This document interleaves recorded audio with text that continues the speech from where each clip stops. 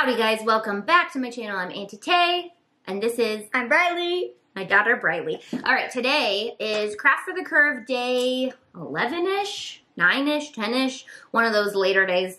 We've got like 5-ish more days left of this. But basically I'm crafting every single day for 15 days in a row to encourage you to do things with stuff you have at home that is easy and takes up some time, get some, excitement in your life as we are quarantined, and we are encouraging people to stay home so that we can flatten that curve. So if you want to be entered into our giveaway, 5 other YouTubers and myself are doing this, and we also have a ton of sponsors for a really awesome giveaway. All you have to do is do a project from any of our tutorials in the last 15 days and hashtag Craft for the Curve. You can do that on Facebook or Instagram, and we will be picking our favorite one at the end of this to give away a prize package that is absolutely amazing. I may be giving away a $100 Auntietay gift card. And then other brands like Fiskars and Expressions Vinyl and WeRMemory Keepers and a bunch of other sponsors are giving away some really good stuff. What are we doing today? We are painting wooden Easter eggs. So Target has had these for a while, and I have just been picking them up every time I go in there. Not anymore, but I was picking them up forever because I wanted to chalk paint them. So I'm so excited to have time to actually sit down and paint these eggs right now. I think I have even like 2 more batches somewhere. But we each get 6, and 6 colors means the rainbow! The rainbow! I was trying to think for a second. I'm just... My name? So, maybe. Okay, so you're going to just paint, right? Go at it. Yeah. So she's just painting her eggs with our chalked up paint. I am going to use the double layered paint stain method, which is my favorite method to use. Really good paint. I know. I love our paint. So I'm going to get a base coat on all of these eggs with a paint stain, meaning you water down your paint and you use it as a stain. That's exactly why I got these eggs, because they're wood, and raw wood sucks up that paint stain super fast. They're water-based, so they dry, and then you can use decals on top of them or stencils or go in with another layer, which is what I'm going to do.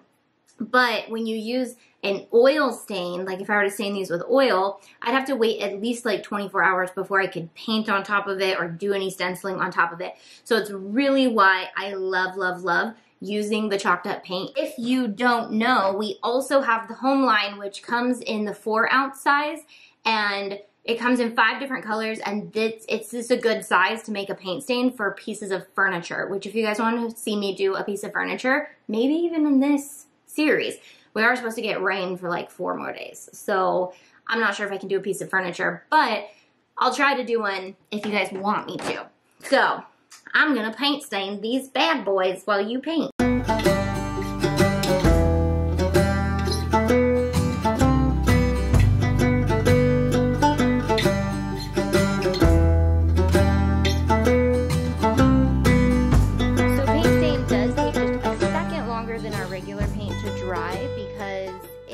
Wet, but it still dries super fast. So I'm going to make sure the bottom is dry before I put it back in the tray, but I'm going to put it in the tray and go about painting the rest of the eggs. And so if you can see, it's very translucent. The more water you use, the more translucent it gets, and the paint changes color by the time it dries. So you want to look at it before it dries or after it dries to make sure it's the color that you want. And you're gonna see in a second the difference between the solid paint and the paint stain when I do the other layer. So I also another way to kind of do this is just make sure your brush is super wet. Let me move these eggs so you can see. It's super wet, and then you just pick up a tiny bit of paint in the lid, and then you go on it. And this color right here is Royal, and this color is so potent, so I was kind of wondering how this would work as a stain, but this color covers so amazing, so I am going to add a lot of water. And you'll notice when you do this paint stain technique, it works, it goes so far. Like I barely dipped it into the paint at all.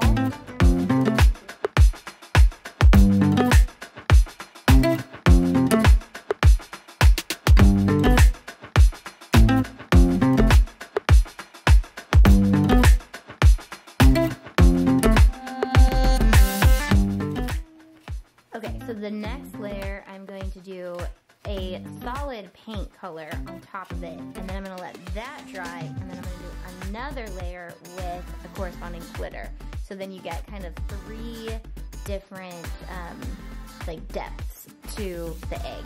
So you can do polka dots or stripes. I'm gonna do polka dots for this one, and then it'll just give it kind of a dimensional pattern. So when I first painted them, they looked a little light, but once they dry, they'll be pretty dark, and then it'll definitely have some texture.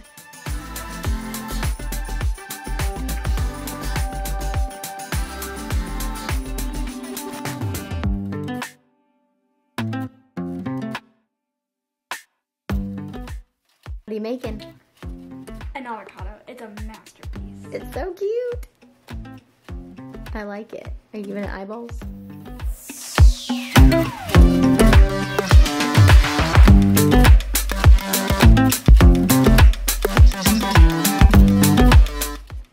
So now that it is completely dry, I'm gonna go in with my 3rd layer, and this is completely dry after I did all the other eggs.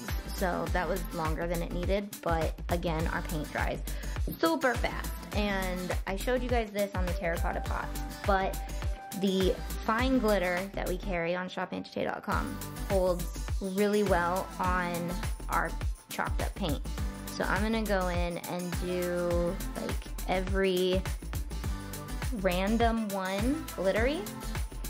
So I'm just gonna repaint the circle, and then I'll show you, I'm gonna use a clean brush to get it off. But I'm just gonna go in and do just random ones. Maybe leave a little on the outside not painted, so then it has kind of like a dark rim. Using pixie dust for this. I'm just gonna show you, then you can take a clean brush and get the fine glitter off. You can wait till it's dry completely too, so you don't accidentally smudge it, but this isn't stuck on the egg. I just don't want to get too close to the circle. But when it is completely dry and you brush over it, it'll clean up perfect on that circle. So what a cute idea.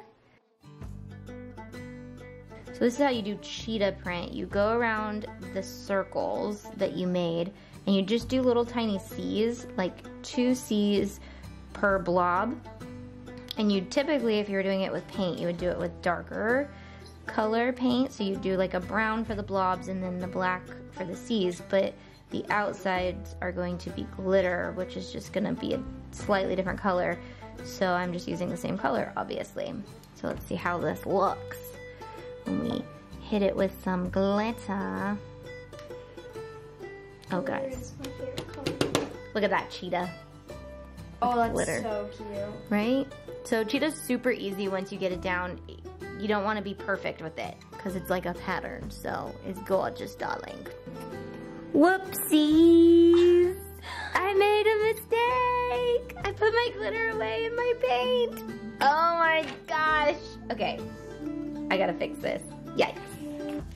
Are you still painting? Yep. Okay, so this is a time-consuming craft. It's really fun, right? No? Okay, leave me hanging. Are you having fun?